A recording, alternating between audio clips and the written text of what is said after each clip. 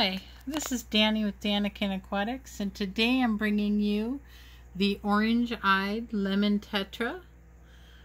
The scientific name of these guys is the Hyphesobricon pulchriprinus, Pulchripinnis.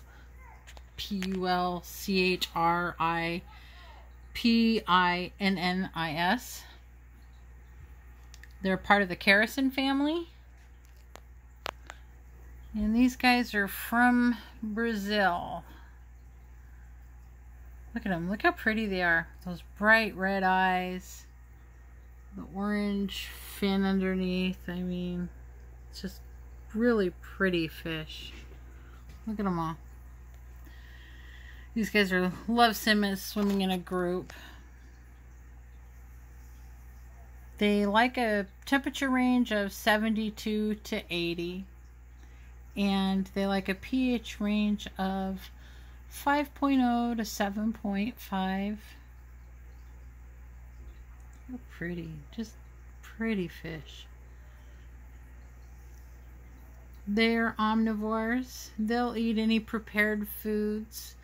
They like mosquito larvae. They like frozen foods, flake, brine. They'll pick at rapashi. Those are just a few of the things that they'll eat. They like flake. These guys are very peaceful. You can keep them with other peaceful tetras and other peaceful tank mates.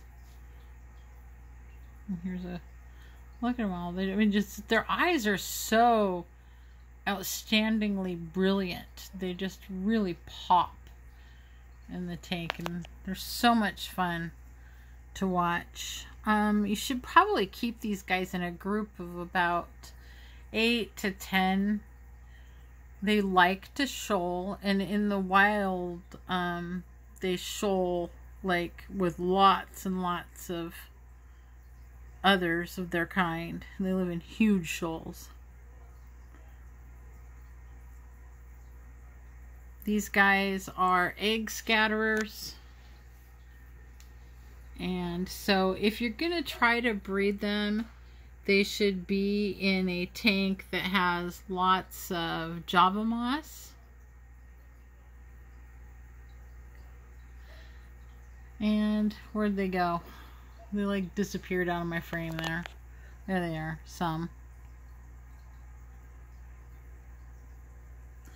Max size, these guys get to be about 2 inches, and they can live 4 to 8 years. Really pretty fish. They like to swim about mid-range around the tank, so they're a good middle column type fish. Males and females kind of share the same colorations. The males will be a little bit more vivid in their coloration, and they will have a darker black bar on their anal fin. A little bit defined of a more defined black bar down there. And breeding of these guys is pretty easy as long as you have the correct tank setup. Like with your Java moss and the temperatures and all of that. I mean, these are just a really, really, really pretty fish. And like I said, those eyes just really pop out at you. And they're not super shy, which is really nice. And if you like this kind of content, please like and subscribe. Give us a comment. We love to hear from you and hear what you have to say about these fish. There's another one. Look how pretty he is. She is. Really neat. And remember to always love your fish. Bye-bye for now.